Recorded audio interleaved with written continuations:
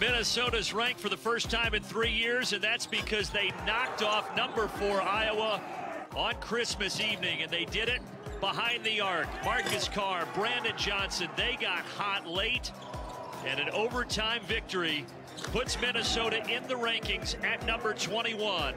And now they host another ranked opponent, as the 17th ranked Michigan State Spartans have made the trek west to the Twin Cities. Brandon Gaudin and Robbie Hummel, happy to be with you from Williams Arena.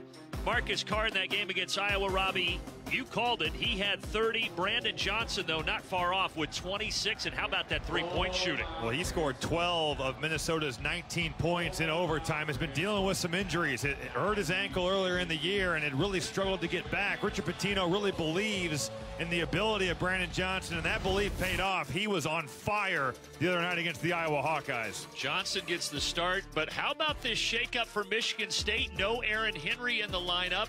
Foster Lawyer Robbie instead gets the nod. Well, a statement made here by Tom Izzo. Aaron Henry certainly has high expectations in the eyes of his head coach. 7 turnovers the other night against Wisconsin. Needs to play better. We'll see if this motivates Aaron Henry to give a better performance here tonight.